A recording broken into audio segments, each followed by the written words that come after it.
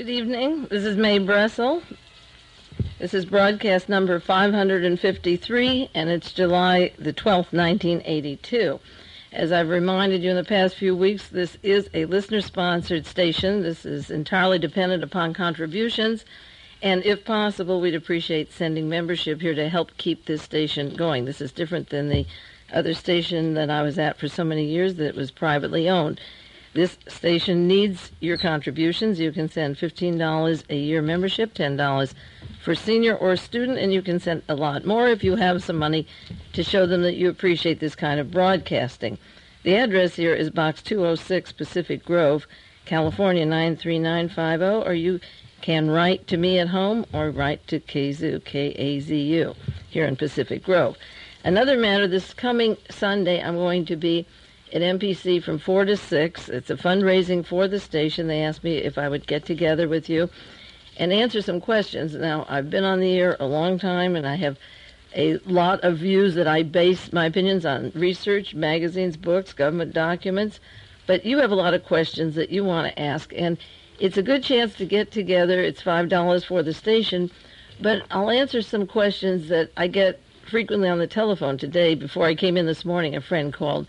She had a friend who wanted to ask me some questions. I said, bring him over Sunday, and it's from 4 to 6, and if it lasts longer and we can't stay in the music hall, we'll stay outside, and the weather's nice. We can be out in the grass or at MPC, and I'll stay until I answer your questions and take them in turn and see what we can learn from this of sharing our information. Radio shouldn't be a one-way where I'm giving out this information every week. It should be in listeners being able to ask me questions, and I'll answer them for you. There's some areas that I'd like to get into, such as how do you separate what is fact in the news when you read so much as against propaganda? Or how do you get started in showing your interest in certain subjects and finding the answers to them, suspicion about certain murders or mass murders such as Jonestown or the Kennedy assassinations or John Lennon or the John Belushi or airplane crashes? How do you get started studying these various things, and what is the motivating factor in taking that giant leap from being interested to being really concerned and making some changes in your life and getting answers to these questions? And these questions are answered by documents and research, and one of the things that's important is that each of you who has the feeling that you don't like what is going on is not alone. I get calls and letters all the time from people saying, I don't have friends who think like I do. I don't know anybody who thinks and discusses these things. And yet I can cite thousands of books that are published, that are available, writers doing the research, references, the publishers put their investment behind them, the materials out there for you. There are other people, and you're not alone. And another factor to discuss is at what age do you get started? Some people at 16 are very politically aware. Other people, like myself, are retards. I didn't start until I was 40 years old. We'll discuss the role of the mafia in the government, the shootings of John Lennon and Ronald Reagan, the Pope, the Hoffa killing. There's a lot of information in the news every day, and I think it's important to discuss the connecting links. What you read very often are the isolated events, and what I try to study is what do these events have in common, and are the people manipulating them the same people behind the events, and how did they get their power? And if it's illegal, what can we do about it? And this morning's paper was filled with information of NATO and the European countries being afraid of Ronald Reagan, that he'd gone to Europe and Tantamount gave a war speech. They're afraid of World War III. Reagan for sure wants World War III. Can it be avoided? Can people make changes with their lives? What would you invest in terms of time and energy if you thought it could be avoided? Or are you willing to just be a puppet and sit back and say, well, this is it, it's going to come, and I give up? Just before I came to the station this afternoon, I picked up my mail, and there was a letter from one of my favorite world watchers in Texas, and he is the person who started me looking for that Nazi Fritz Kramer, the man behind Alexander Haig and Henry Kissinger. And he had some articles that he sent to me. One I didn't have, from the New York Times, February the 19th, 1979, how Fritz Kramer, the enemy of publicity, shaped Kissinger's thought and action. And then there's another article from the Sunday magazine section of the Washington Post, March 2nd, 1975, The Iron Mentor, Why Even Henry Kissinger Needs Dr. Fritz Kramer. Now, the interest in Fritz Kramer that I have mentioned many weeks back, and I'm continuously studying as much as I can, night and day, on this particular person, has to be, is the question is the man in the Pentagon who's advising the chief of staffs, who is behind the Korean War, the Vietnam War in Laos and Cambodia, the bloodbath in Central America, the military dictatorships in South America, the bloodbath in the Middle East at the present time.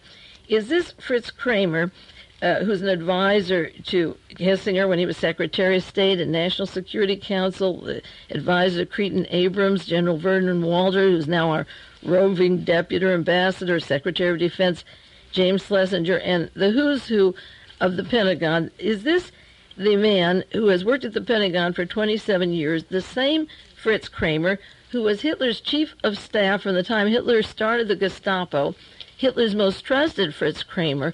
Are they the same man? When World War II was over, did Fritz Kramer, the Nazi who sat in the docket at Dachau, prisoner 33, was he brought to the United States, to the Pentagon, where our country became an extension of Nazi Germany, and between Reinhard Gehlen and Fritz Kramer and Otto Skorzeny and the bankers of Adolf Hitler, Hallmar Schacht, and the team of bankers behind Adolf Hitler, the IG Farben company, did they take over the Constitution of the United States and the United States? Now, it should be a simple answer. The answer should be very easy to get from the Pentagon. I wrote to Congressman Panetta. He sent me a letter and said he agreed it was very serious. He'd write to the Pentagon. That was May the 6th. There's been no answer. June, and now this is July. It's 2 months. I have written to Freedom of Information at the Pentagon. I got an answer last week. They never heard no record of Fritz Kramer. I believe sincerely that we should find out now if Hitler's top agents made a deal with Allen Dulles and with Nelson Rockefeller and Chase Manhattan and the multinational bankers, the Morgans and so forth, ITT, IG Farben, did they make a deal to bring Nazi Germany to the Pentagon to take over our country? This is the primary problem in this country today. I believe it is, and that's why the war talk going on in Europe at the present time. You could take Kissinger and Haig out of the White House or the State Department right now, but they are still very influential, and their agents are all over the world, and Fritz Kramer has been really not seen at all, except for possibly one picture since he came to the United States. Now, I have one picture of him in the United States and one picture of him at Dachau, and I have reason to believe it's the same man. In fact, this letter that I got from a friend in Texas, I don't know if he wants me to put his name on the air, so I won't. Many of you know who he is. It's to the Congressional Research Library of Congress, dated June 15th, 1982. I will pay whatever the cost required for this lookup to answer. 1, what is the relationship of Fritz Kramer, the Iron Mentor in the Pentagon, to Hitler's SS General Fritz Kramer in the trial at Dachau? He put Nuremberg, but he was at the Dachau trial. And if you go through the index of every book on Nazi Germany, they have excluded, the American historians have excluded the trial of Dachau, except for maybe 2 or 3 books out of 1,000 that I've gone through. And another listener who has been following this Kramer story very well has sent many, many pictures and book quotations about the missing Kramer or the Kramer. He asked, what is the relationship? 2, if these are not the same person, then where were the 2 Fritz Kramers after the Battle of the Bulge? They were both in the Battle of the Bulge in a geographic area of about 28 to 30 miles. We have 20 to 30 people who control the world today, running our State Department, our National Security Council, and it's very urgent, even though I was going to do other news today because of this fear of Chancellor Schmidt flew over to see George Shultz, and Europe is afraid of Ronald Reagan and the ability of Reagan to cause World War III even by sending in troops. Maybe he gave Begin the go-ahead to get into Lebanon so then we could bring in the troops and get our foothold over there. And then in this letter he said to the Congressional Research, is the monocle-eyed Fritz Kramer, for 30 years the planning officer in the Pentagon, a United Nations, a U.S. citizen? Does he belong in the USA? And also, fourth, was Reagan's secretary or it isn't was, she is, Helene vonDamm, a Nazi party member before she came over here? Does she have now or ever had a relation to Kramer? Well, I can answer that. I don't know what Congress will tell them. Helene vonDamm, there's an article about her in the paper last week, and I mentioned her with regard to Otto von Bolschwing. He was Adolf Eichmann's superior. He worked in Palestine in the 30s. He was a spy. He ran the Dutch Nazi organization during the war, taking the property from Jews and other people and putting it into Swiss banks. He helped rescue the entire Romanian Iron Guard that was brought up on television recently, along with the Belarusa Nazis that were active in exterminations. Otto von Bolschwing moved to California, worked for Hewlett-Packard, for the Defense Department, worked with Edwin Wilson, Frank Turnbull, the Shah of Iran, and he brought over and worked with Helene vonDamm. Now, Helene came from Vienna, and she was brought to Detroit and then Chicago. And when Ronald Reagan was to become the governor, she latched on to the Sacramento connections. She married a German by the name of vonDamm, a German international banker, and she was the secretary to the governor in California when we had our Reichstag kind of confrontations, the California violences that Ronald Reagan was so good at from 1968 to 1974. And Helene vonDamm then went to Washington. About 2 weeks ago, she was moved from the Oval Office. I kept saying on the air that she was right next door. Now she's a block away, but she screens every single appointment, every cabinet appointment, and if you follow the appointments of this Ronald Reagan, such as his J. Peter Grace, who's been a business partner with Otto Ambrose, one of the most notorious Nazi criminals that was supposed to be hung at Nuremberg, the entire cabinet of Ronald Reagan was formed by and with people involved directly with Adolf Hitler's SS, with Nazi Germany. Now, Helene married vonDamm. It would be interesting to know how a woman who makes all decisions for appointments for the President of the United States had a German international banker husband. We don't know what bank, whether it's affiliated with the same banks that had funded Adolf Hitler, that are funding the world Nazi movement at the time. And then recently, she had divorced vonDamm, and she recently married somebody from New Jersey. Now, her name has been brought up in connection with Raymond Donovan, in not allowing Raymond Donovan to be fired. And he's from New Jersey and very much linked to the Reinhard Gehlen, the OSS that became the CIA, the Nazi network. So in Washington, D.C., we have a dilemma that one particular person in Texas and myself are barraging the Pentagon, the Defense Department, the intelligence agencies, the Freedom of Information for facts. And the only way I can keep this thing going, I'm going to bring it up many, many times on the air, because I actually believe, and it's worth the risk, what if we prove to be wrong that Mr. Fritz Kramer, Hitler's Fritz Kramer, went off into the blue yonder and never but hit a history book after the Dachau trials, where he was released. Senator Joe McCarthy and Father Walsh from Georgetown University made a point of releasing his cohorts, Mr. Piper and Mr. Dietrich, who gunned down the Americans. They didn't take any prisoners at the Battle of Bulge. Those men were released by a new congressman and a team of Nazis in the United States. So where did Kramer go? And I believe that we could, if we could find that this is the same Kramer, we could say, hey, we've had enough, and have a scandal bigger than Watergate. I talked to Seymour Hersh from the New York Times recently, about a month ago, because he has a new book out on Haig and Kissinger.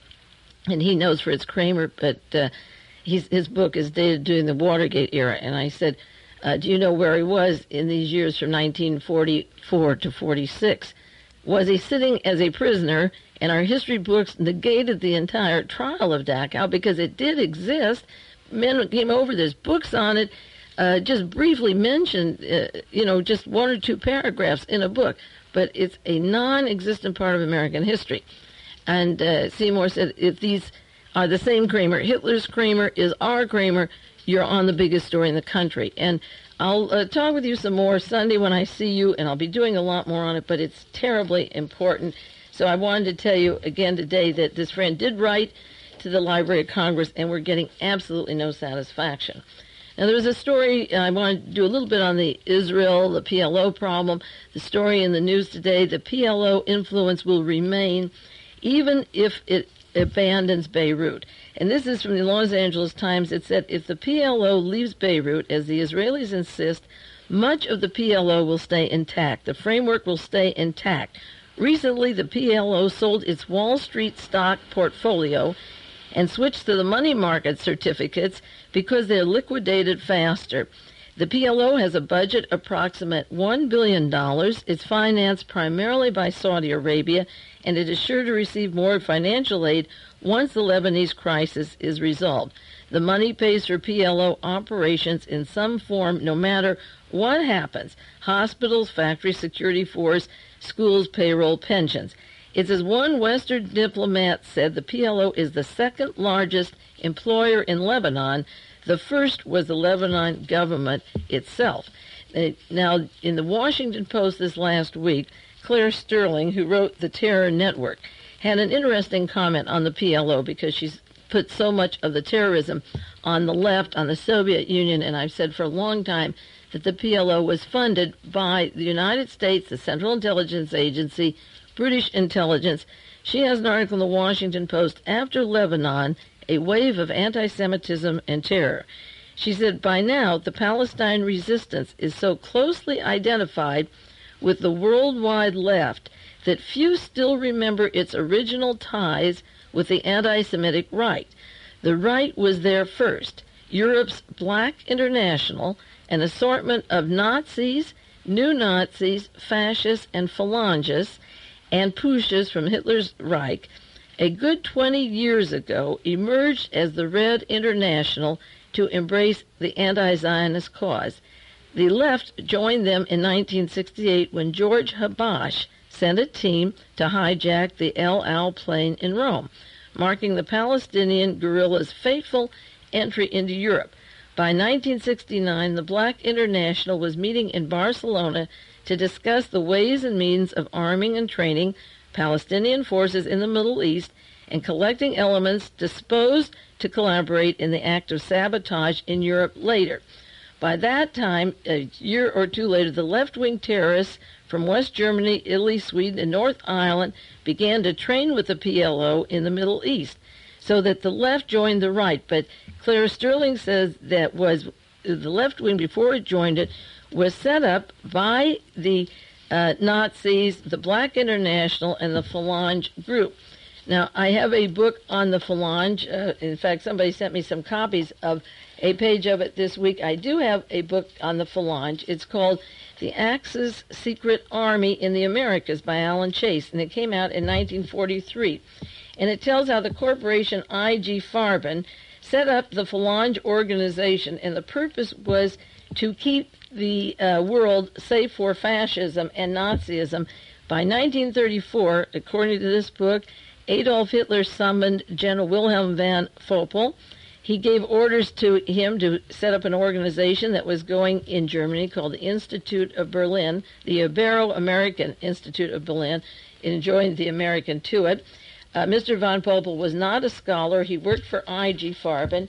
He lived in Argentina and Buenos Aires and worked for the War College down there and set up a goal. The goal was to erase forever what they called the mob beast of democracy, that their goal in the 30s, even before World War II started in the 20s, was total war to get rid of the mob beast of democracy. And after 5 years, they worked on this project. In 1926, the Brazilian army, the Buenos Aires group, the military group, were not only supporting Adolf Hitler, and they went in to support Franco, but people that set up the PLO later, the Phalange organization, were men like Fritz Thyssen, banker von Schroeder, Franz von Papen, the I.G. Farbens, George von Schnitzler. And they set all of South America as the bedrock for erasing democracy once and for all. And by 1943, when the Germans and the bankers realized that they could not beat the Soviet Union, They reformed the Phalange group in Madrid, Spain, and many of the people behind the current assassinations in the intense desire for a total Nazi world and World War III, weakening America through these mini wars like Korea and Southeast Asia and Central America and so forth, have been very busy. They set up their headquarters in Spain. I.G. Farben set it up and set up the Phalange. Now, this Mr. Habash that organized all of that comes in information that I've had on the air for many, many years. One article I have from the Hudson Valley Chronicle is research done by Robert Byron Watson on the assassination of John Kennedy, Robert Kennedy, and Martin Luther King.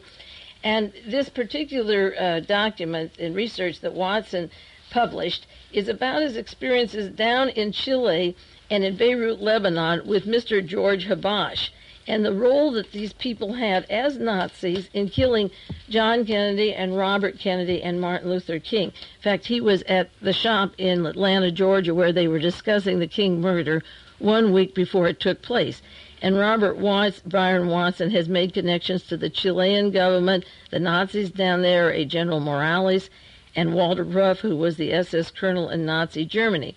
And they worked, George Habash's brother was down in Chile, George Habash was in Beirut, Lebanon, and the purpose was to keep the armies going, the Phalange that was set up even prior to World War II, and the same characters that were active in the Phalange when Hitler was putting Franco in power and starting the fascism around the world. Those same people have funded the PLO and blended in and encouraged the left to join them, so that they thought they were working for a left movement. And a lot of the so-called left, like the Baader-Meinhof and the Red Brigade and so forth, Carlos, that were funded by the CIA and trained by George Habash and his brother, have roots in the Phalange. And not only do they have it, and I've studied it extensively, but it's interesting that this Claire Sterling, at this point, is giving the roots of the PLO and their links to Habash. Now, when I did a broadcast on the murder of John Lennon, going back, this was this last year in December 1981, I did the anniversary of Lennon's murder, I referred to the fact that Mark David Chapman was in Beirut, Lebanon, with the center of George Habash, where CIA assassination teams were set up, and how Habash worked in Chile and the American University in Beirut, Lebanon. And this Mark David Chapman that killed John Lennon, who was a Jesus freak, traveled to CIA bases all over the world, and one of them was Lebanon before he came back to Fort Chaffee, Arkansas, where Edwin Wilson and Frank Turpin were bringing their tribesmen that were growing opium in Southeast Asia and bringing them back to the United States, and now they're supposed to be settling down in Jonestown, where Jim Jones had his territory. So that the problem of the terrorism of identifying with what is going on, it is not, it's a terrible thing to see Beirut completely laid flat with what the Israelis are doing. But even when the PLO are out, they'll always be in until we get to the roots of these problems and study them. There was another article in the paper today, Misgivings of Israel Backers, and there was a poll of people who did not approve of what Israel was doing. I might say that for all of you that have heard me on the air, and some have listened for 11 years and some have just picked it up recently, I happen to be Jewish, but I am not Zionist and I'm not pro-Israeli. And you've never heard me say a program in favor of anything that Israel did. I've always been suspicious of Begin. I think he's a Nazi. When they compare him to Nazi Germany, they're not far off. I have nothing but total disrespect for him and the people that I have met. There's no Zionists who like me, who like my research, who like me delving into the Nazi connections. I don't have one Zionist friend at all, or one person along those lines who appreciates what I am doing or understands what I am doing. I've been suspicious of the roots of Israel and how it was formed for many, many years, particularly being Jewish, and being suspicious of some of the behavior of these people. I am not sympathetic to anything they're doing. If they're an embarrassment to some people, I'm sorry. I didn't put them in. I would never run the country like that from the time it started, 1948. Something was drastically wrong in the way they displaced the Palestinians. And then the Habash and the Nazis and the Phalange could use it as a sore point to eventually wipe out Israel. So that those poor Jews that are collected under the umbrella of what is supposed to be a Jewish country have to pay their dues. As long as they let their representatives ship arms to Taiwan and Argentina and South Africa and every fascist dictatorship that there is, those people have to pay their dues. In the same way, we're going to have to pay our dues in this country. If you're going to sit back and watch a bloodbath in El Salvador and Guatemala and Iran, or a coup in this country where our presidents are killed, or our civil rights people are mutilated and killed, and racist slaughters in this country where black men are shot down if they're with white women, and if you sit in silence, you're going to pay your dues. That's all there is to it. Unfortunately, those that speak up will have to go with them, but it's worth the risk, and that's what I'm doing. But the crisis in Israel isn't over, and I think it was interesting how Claire Sterling was making connections of the Phalange to the PLO to Habash, because of those connections I was making to the murder of Martin Luther King and John Kennedy and Robert Kennedy and John Lennon and many others. Now we have, before the half-hour break, we'll just cover one other assassination attempt news this week on the shooting of the Pope, the attempt to shoot the Pope. I've mentioned Agca before. An article this week in the paper, Agca tells the prosecutors who helped him plot the attack on the Pope. I don't know why he's talking now. Europe is much more sophisticated than the United States. They admit that there was a conspiracy. We haven't yet admitted that we've had a conspiracy. Somehow or other, they're hundreds of years older than us and a little more mature.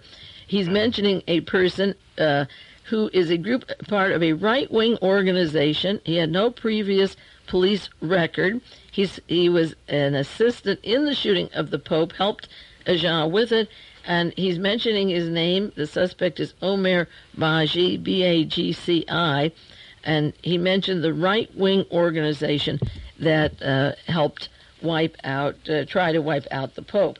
And, of course, I mentioned last week the second attempt of the Pope in Portugal and the links of the man who tried that just recently to another Nazi organization in Germany that is linked to the Nazi network. Well, why are they after the Pope if he's so conservative? Why are they trying to shoot the Pope? Why are they trying to stamp the Pope? In essence, the Pope caught on to the fact of the scandal of Licio Gelli and the Vatican Bank collapsing, and the note that Mr. Marcinkus had signed, I guess, for $21 billion that is supposed to be due. I read today that the Italian banks are going to help the Vatican out. The Pope got wind of the P2 scandal. It was in May when the whole story was breaking, and he was shot May the 13th and almost killed, and it was just a matter of a few days later when the Italian government changed 180 degrees. So it wasn't that he's so liberal, he's an outright fascist, but he had wind of a scandal, and all of a sudden he decided to quit the Masonic Lodge, or to hush it under, have it go under, excommunicate people, because it was a government even behind his back. Like Kennedy said, there's a government behind my back. The Pope couldn't have the two existing, and he survived the assassination attempt by the Nazi fascist group that wanted total fascism in Italy, and now Agca, one of the men who shot at him, is talking and making connections to other fascist groups. We'll take a break here for 1 minute and then get on with some other items in the news that are really important this week.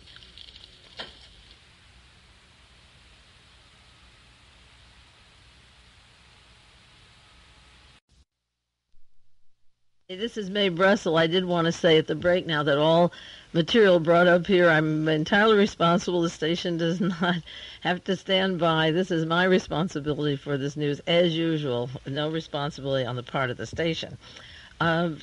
Important article this week. Palimony visits the White House. $5 million palimony suit hits Ronald Reagan's friend. The moral majority must be loving this, and in essence, it's more than a gossip story. This is about Alfred Bloomingdale. His wife is the Nancy Reagan's best friend. They've been their close friends for years and years, part of the kitchen cabinet.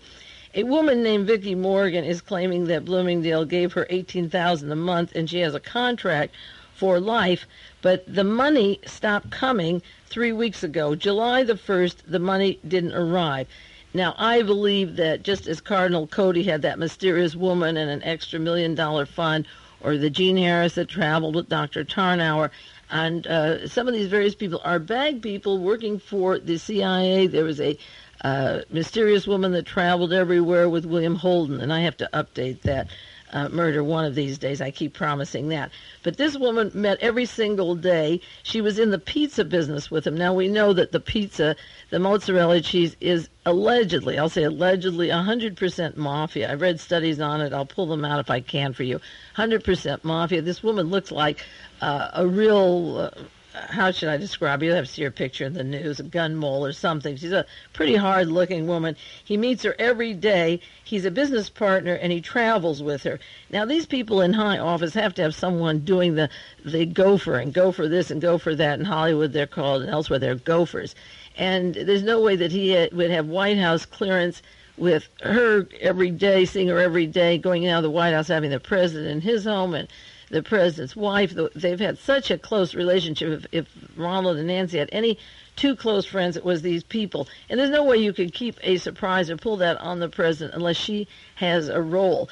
And when her money dried up 3 weeks ago, I thought about Roberto Calvi, the president of the Bank Ambrosiano in Italy, hanging off that Blackfriars Bridge before he could get down to Brazil.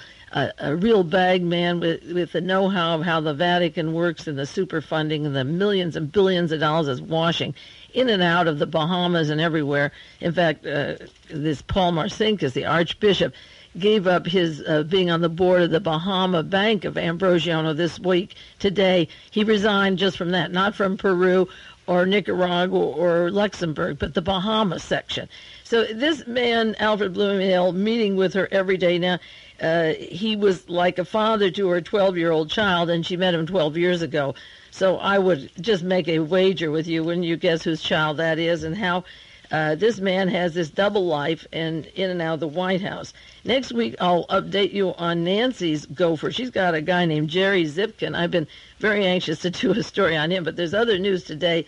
We'll follow this story of this Bloomingdale. Her money dried up, so she exposed what their relationship was, and their source of contact for the last few years has been the pizza business. She does the traveling and visits with him. That's Ronnie and Nancy's gang. I read in the social column that Nancy had her birthday party at Chasen's this week, and only Betsy was there, and her husband wasn't present. He's supposed to be homesick. You better believe he's homesick. I think they must all be sick. Old Alfred's out at Bel Air home. He's very sick. It's so funny because the Reagans are such tacky people, just like the Nixons, you know, the mob connections, the hoodlum, the phony pretenses, the tiaras, and nothing they can do is right. And so now their best friend is caught in a bind of giving a woman $18,000 a month with a written contract for life. So you better believe those are some good pizzas that they're making out there. I'll have to find that pizza parlor next time I go to L.A. Now, ex-spy Mr. Edwin Wilson, he's asking for lower bail. He claims that this week that he did a lot for the CIA, that he was in Rome in 1981 and met with the Justice Department, which I told you he did. That was just 5 weeks after the Pope was shot, and his agent, Frank Turple, said that he knew a Jean the network. Wilson and Turple know who killed the Sadat. They know who shot the Pope. They know who killed Allende and Pinochet and John Kennedy and you know what. He's asking to get out because he says even when he was overseas, he was doing a lot for the State Department. He also said, besides glaucoma, he has a serious prostate connection, which may be cancerous. Now, I believe that one.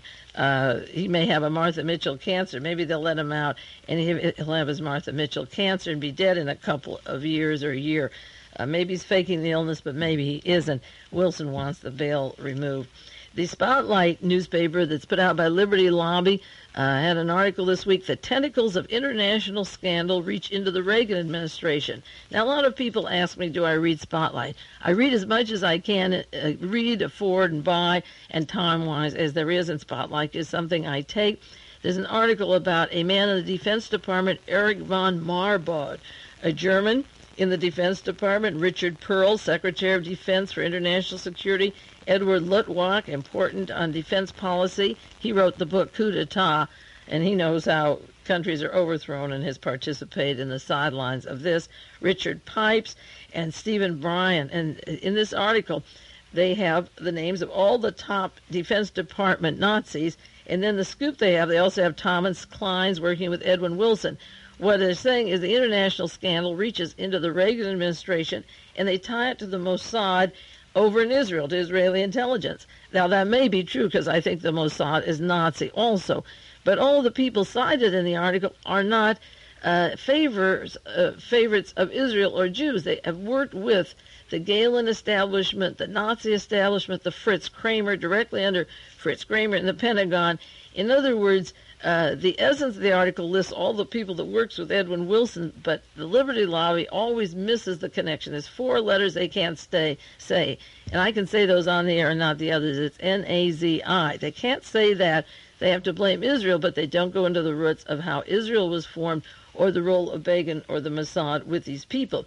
Now, this scandal reaches into the Reagan administration. Another point is that they don't say it reaches into the George Bush vice president, because George Bush was the director of the CIA when Edwin Wilson headed Task Force 157 that just alone killed Orlando Letelier and Ronnie Moffat in Washington. If you want to get rid of these people that are doing the murdering and getting us on the brink of World War III, Bush is around the country parading for World War III and giving speeches every single day and laughing about the anti-war protesters and how to put them down. If you want to get rid of them, just bring up these murders and put them all in the bundle and say, hey, get out and let's get with it before you kill us. What did you do with those other people? Now, the way they got Wilson home was to tell him that he was going to the Dominican Republic, and he was there at the airport and left. June the 16th, Edwin Wilson came to the United States, and 3 weeks later, the president of the Dominican Republic was dead. Mr. Guzman was shot in the bathroom. The story was that he either committed suicide or his gun accidentally fell on the floor and jumped up and shot him. But Wilson was down in the Dominican and been promised Salem, and goodness knows what connections the Dominican Republic has to Wilson. But there are direct connections of the Dominican Republic to the Vatican, because Michael Sindona, as treasurer of the Vatican, bought a share of Gulf and Western, and I'll do more on that in a moment in detail. Gulf and Western controlled the sugar industry down in the Dominican Republic and had put Mr. Guzman into power. So with the scandal of the funds of Michael Sindona drying up and the Vatican writing the bill for Roberto Calvi's bank, where $21.4 billion is being sent to South America and out of Europe that belongs to the Italians, a good hunk of the investment into Gulf and Western, to the Paramount Studios, to many things in this country was tied up with Vatican funds, and one of them was the sugar industry down in Dominican Republic. As a matter of fact, Richard Nixon in 1960, he lost the election to John Kennedy. He went to a law firm in New York City, and one of the first clients he had was the Torrio family. He made over $1 million over in Spain helping the family on their estate. And their father had been murdered by the CIA in the Dominican Republic to make way for Guzman, who then became the puppet of Gulf and Western and the Vatican. And Richard Nixon had made over $1 million in a little bit of paperwork off of the death of Mr. Trujillo down the Dominican, making way for Mr. Guzman, who they later favored. Now, Mr. Guzman, before he died, had asked Gulf and Western, there was a lawsuit asking them for over $35 million that was taken from the country that belonged down in the Dominican Republic. So here is a man who allegedly was doing or preparing a safe haven, even if it was a decoy for Edwin Wilson. Here's a man who was asking Gulf and Western and a corporation that had combined with Sindona and the Vatican money for just a few years ago for $35 million that belonged to these people controlling the sugar in the Dominican Republic. The CIA can get rid of one person who runs the country. They can get a big fee working for the family. Then they can make arrangements on the new sugar products with the next president now that the old one is out of office. And goodness knows if he retired, he could write a few books on that. One quick word on the airplane that went down in New Orleans. I I have no firm opinions. I didn't believe at all from the beginning it was lightning. Now they admit that there's other sounds on the boxes, and they're trying to find out what's on the recorder. They said on the NBC News last night they wouldn't know for 6 months what happened to the airplane because of so many scandals of people being killed that are related to persons in the news trying to hold their position in the cabinet, such as Raymond Donovan or Archbishop Marcinkus at the Vatican, and a lot of people are treading dangerous water, even George Bush and Ronald Reagan, with new exposures coming out. There's going to be a lot of hazards, a lot of crashes, a lot of suspicious deaths, and you can't tie them all together, but you have to watch the passenger list and see how many, follow. You won't know that alone, but the passenger list was interesting in this particular flight because there were so many people from different countries. I think the newspaper said 47 people from out of the country, but the area, Montevideo and Uruguay, and from Switzerland and Brazil and Frankfurt, Germany, and Yugoslavia. You can't come to any conclusions yet, but I'm watching the news on that because I picked up immediately that the Air Florida flight last January was sabotaged, and of course everything since that time has led to it and the people involved, and I should update that now with new articles, but we'll get into that soon. I can't pass another week without commenting on the latest in the John Belushi, even if there are other articles I don't get to. This is important because Los Angeles Chief of Police Gates is talking about the case, and he gave a speech in the Valley in Los Angeles at Sherman Oaks Homeowners Association where he referred to John Belushi as nothing but a horrible person, a drug addict, and he said there are many other important crimes to solve. Gates, the chief of police of Los Angeles, said he was nothing more than a guy looking for something, and the only place he could find it was drugs. He died vomiting in the toilet, and he laid on some bed nude, and to me that's a disgusting way to die. Now I have to ask you a question because some of you are not aware of it and some of you are. Do you ever know what happened to Howard Hughes in the Los Angeles Police Department with Ed Davis and Daryl Gates, who worked under Davis? Davis is now a senator in California. Do you know that Howard Hughes was taken in 1957 to a bungalow in Beverly Hills at the Beverly Hills Hotel and drugged out of his head till 1966? And then he was taken to a Boston hospital and was never seen again. And the Hughes empire went into Vegas and bought up 6 hotels and ran with television screens like voyeurs, everything that went on, every congressman compromised and blackmailed. And the Hughes, he left one night on a Thanksgiving night, went down to the Bahamas. The Hughes organization bought the downstairs of the hotel, like the 5th floor. He was supposed to be on the 6th. Then the 7th floor, they boarded the windows with wood, put black curtains over the windows so no airplane could see who was in there. Now, all this time, he was one of the largest defense contractors in the United States. In fact, there's a book by Noah Dietrich that said, Howard, the Hughes aircraft, like with the U-2s, the communications, the airplanes, the technology, you're the most important person for the security of the United States. And do you know that no American, even Governor Laxalt of Nevada, who ran Ronald Reagan's campaign, ever saw him? Robert May, who set up the assassination teams of John, Robert, and Martin, and Malcolm, and all those other people worked for the Hughes organization, the CIA, never saw him. And when they cashed in that body in 1976, they said it was like a body out of Dachau. And the guards worked with the Los Angeles Police Department, and it had needles in its body. It was like 80-pound skeleton. Whether it was Vance Cooper or Hughes isn't even the point. If they substituted a man buried in that grave, Vance Cooper, that was the Los Angeles Police Department was running the Hughes organization on Romaine Street. I mean, let's get the record straight once and for all. Who is rotten in this country? Is there anything more rotten than what they did to a man getting defense contracts? If Belushi entertains us, if we want his movies, we can see them. It's not up to him to say he died vomiting in the toilet and lay on the bed nude. And to me, that's a disgusting way to die. Do you know, I think if we open up the Howard Hughes case, we could stop World War III. And just to show how these people are lying to us, the police department, the courts in Los Angeles, the courts in Houston on the case of Howard Hughes. How are they to decide that John Belushi, even if he did take those drugs, and there's evidence that they were fresh needle marks and that she did 28 that night, she said, or 24, their holier-than-thou attitude, he was rotten. He had fans. Well, wasn't there some obligation of Howard Hughes if he had fans? He bought up the Hughes aircraft, and at the time there was a multi-million-dollar lawsuit because people that owned stock in Hughes aircraft lost a lot of money, and they claimed that the Hughes organization depressed the stock so that they could buy it up cheap. And there was a lawsuit demanding the presence of Howard Hughes at the trial, and the Hughes organization spent $79 million because that was their penalty for not having Howard Hughes show up. There was no Hughes. And the person they cashed in, you talk about drugs, and you read the history of Howard Hughes and what went on, and it's shocking. And the police chief down there talking about one John Belushi. He doesn't defend this country. He can entertain us or you can turn him off. I happen to like him.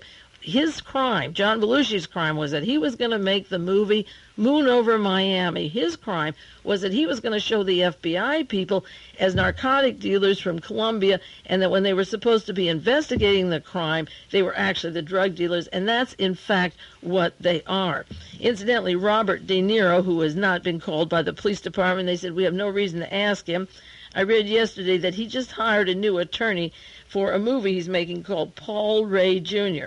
for technical advice. Who did Robert De Niro hire? An attorney who was the attorney for Vito Genovese, who was, again, linked to Raymond Donovan and our Secretary of Labor, Johnny Dio, Jimmy Hoffa, again, linked to Richard Nixon, Alexander Haig, and the entire Labor Committee, Mr. George Shultz, and Raymond Donovan, and Mickey Cohn. This man, Paul Ray Jr., is now working for Robert De Niro, the attorney for Genovese, Johnny DeVio, Jimmy Hoffa, and Mickey Cohn. And Mickey Cohn, of course, worked with the CIA. And the whole thing is disgusting. They're so up to their neck in crime, in drugs, narcotic, in murder down there. And they have the nerve to keep coming on and lashing at these people as if they deserve to die. There was an article in the Los Angeles Times recently, LAPD to pay $27,500 for a terror campaign. They found a professor down there, he taught architecture, and he had leftist views. So they sent him death threats. They slashed his tires. The detective service of the LAPD, it's called the department's Public Disorder Intelligence Division. It's been described as a fascist, terrorist Gestapo. Gave him death threats. For 2 years he was under constant surveillance because he went to a protest march in Raleigh, North Carolina in 1974. They threatened his children, his home, and just drove him, really almost crazy. And finally they sued the LAPD. They have nothing else to do, you see. They take somebody who wants peace, who's interested in minding his own business and building nice buildings, and then they have a whole department there to harass this person and give him death threats and so forth, and slash his tires and rocks through his living room. Well, this architect won the $27,000. Is along the lines of the LAPD, there's a new book coming out called Indecent Exposure. It's by a man on Wall Street, and I'll be doing a lot on this because this has to do with the Hollywood, the mob, and the scumbag assassination teams that are running the studios. The writer is David McClintock. It's a book put out by Murrow and Company, and it's about Hollywood, Columbia Studios, where David Begelman was forging paychecks of actors and taking money, and his attorney, Mr. Rothman, and Alan Hirschfeld, all involved at Columbia Studios. In this book, one review of it, the Los Angeles Times said, the case successively involves the police departments of Beverly Hills, Los Angeles, Burbank, the Los Angeles District Attorney's Office, the Security Exchange Commission, the FBI, the Burbank Municipal Courts. Well, you could bring in the Jack Agers, the Beverly Hills Police Department that worked with the LAPD that started to drug Howard Hughes, who was an inventor and a flyer, and worked with airplanes and contributed for whatever it was worth to this country, and they could take over that whole Hughes organization as a network for the Nazification of America. Those people have been involved in so much. Now, Begelman went on. He wasn't punished. He didn't go to jail. He worked and corrupted these federal agents, and they worked with him. He went on to become president of MGM, He was president and is. At the time, Natalie Wood had early demise. Alan Hirschfeld went on to become president of 20th Century Fox that Marvin Davis bought, that owns Pebble Beach. They put Madame Chenault on the board, and Henry Kissinger, and Jerry Ford, and Princess Grace from Monaco. Hirschfeld's over 20th Century Fox, and Mr. Rothman, who was involved in the scandal at Columbia, became the attorney for MGM. Did they get their punishment? No. The fascist network and the police department and the FBI, that work hand in glove, can continue promoting any stars they want, drugging any stars they want, murdering anyone they want. But along comes a Belushi, and the police department says, we have more important deaths than that. If you just solve that, if you solve the John Lennon assassination, you know a lot about this country. Now, finally, in the last 7 minutes that I have, I want to talk about Mr. Marcinkus at the Vatican, Archbishop Marcinkus. I've been talking about him for many years on the air. I never could figure out how a fellow with direct links and organizations with Sedona and Gulf and Western to Al Capone gang in Cicero, Illinois, with direct connections, becomes the bodyguard and the banker for the Vatican, for the religious institution in Italy that is so revered by so many. This week, an article in the newspaper, the Pope has been asked to fire the Vatican's top banker. The Italian banking officials have asked to fire Mr. Marcinkus. He's the Pope's bodyguard and trusted advisor. He signed the notes for the Vatican for Roberto Calvi, who was murdered 2 weeks ago in London. He signed the questionable high-risk loans of $1.4 billion to 3 Latin American subsidiaries of Banco Ambrosiano. In other words, the Vatican signed the okay. You can send $1.4 billion, and that isn't Licio Gelli's money. That was $21 billion of Italian tax money that went down to South America. I bring this up because when I talk about the phalange, or the goal from the 1920s to the 1930s, of Hitler's agents, their banks, down to Argentina, Brazil, their intent to overthrow democracy. They have had this constant goal since the time of the Russian Revolution, when the czars were kicked out and the monarchies were removed. The Vatican has been fearful of communism, of course, and they worked with the worst elements, the fascist elements that they put into power. And the money that is flowing out is going over and over again down to South America and around the world to come back to this country in terms of overthrowing this country. They're funding congressmen. They control the news media for the most part. That's why it's so important, again, to sponsor stations like this where you can say these things. You can't say it on ABC radio up in San Francisco or L.A. or nationally. That the attorney in the West Coast is Greg Bouncer, who was Howard Hughes' attorney when he was zonked out of his head. Now, they're asking for Marcinkus to retire. He resigned this week from the board of directors of the Bahamas subsidiary of Banco Ambrosiano. Now, Sedona had offered $1 million to Richard Nixon's campaign. Wouldn't you love to know the Bahamas connection? Can you just see B.B. Rebozo and Mr. Ablanap and Ronald Reagan's friends and Richard Nixon's friends in the Bahamas? The first bank that he resigned from was the Bahamas, and of course it's the headquarters of the Thysons and the Duke and Duchess of Windsor and the Wennergren and the entire Swedish, Norwegian Nazi headquarters during World War II and after World War II. They set up their havens in the Bahamas along with ITT and William Stevenson of British intelligence. Another article, the scandal may touch the Vatican bank chief. It may touch. It's been going on for so long. What really finalized it wasn't the 8 or so judges and investigators of the Sedona Vatican mafia links, the Gambino family, the narcotics flow into this country from the Middle East with the church money. That didn't do it. One judge after the other was killed. One witness after the other was killed. What brought this to a head this last week was Roberto Calvi hanging over that bridge in London. I have to say again, $18,000 in his pocket, a passport to Brazil with an alias, mustache shaved off, hanging off Blackfriars Bridge in London. That set the banking scandal going full-blown because he had gone to the Vatican to bail him out of his debt of his missing millions, and they didn't come to his aid. He got it hanging off the bridge. That was their answer. But they can't separate Roberto Calvi from Paul Marcinkus, the Cicero Capone gang, the Sedona Gambino gang, so that there's these floating millions and billions, and there will be many deaths or crashes. Remember that Edwin Wilson's expertise was airplane crashes. That's what he taught in Libya, Gaddafi. That's what he taught Idi Amin, the PLO, and the anti-Castro Cubans. How to kill, how to blow up airplanes, and do it successfully. That's one of his expertise. So with Wilson home and Calvi hanging, I keep bringing this up, and with Donovan in the hot spot, the Vatican involved, we're going to see not every tragedy that happens is going to be related, but you have to save the articles and follow them closely. Now, the time is almost up. I have a lot more. I filled almost over 120 file folders of important stories this week, but we'll take them one at a time and do them as slowly as is necessary, because some of these names are new to you and some of them aren't.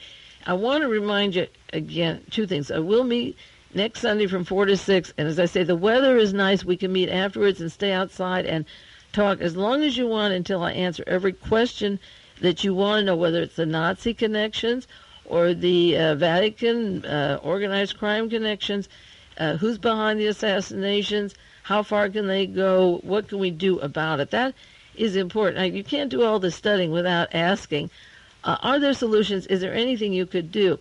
The forces of history are not determined by a lot of people. Maybe 10% of the entire population can change history. And out of that, 5% want changes for maybe the better, for a humanistic approach, for sharing, for not hurting, not causing pain. And 5% have the power to do a lot of damage. They're zealots. They will die. They'll use the atomic bomb, the hydrogen bomb. They will cause mass deaths, whatever it takes to get the power. They want power. The other group do not necessarily want power. And unfortunately, the zealot, that 5%, work 24 hours a day, all 5% of them, for what they want.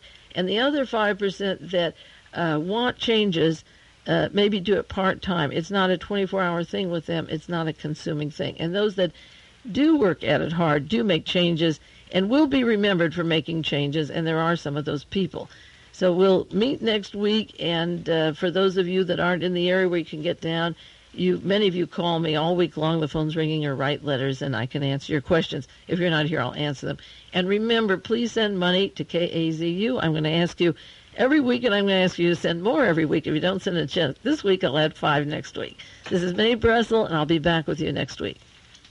You've been listening to World Watchers with Mae Brussell on KAZU Pacific Grove. Mae will be back next Monday at 7:30 to 8:30. Thank you.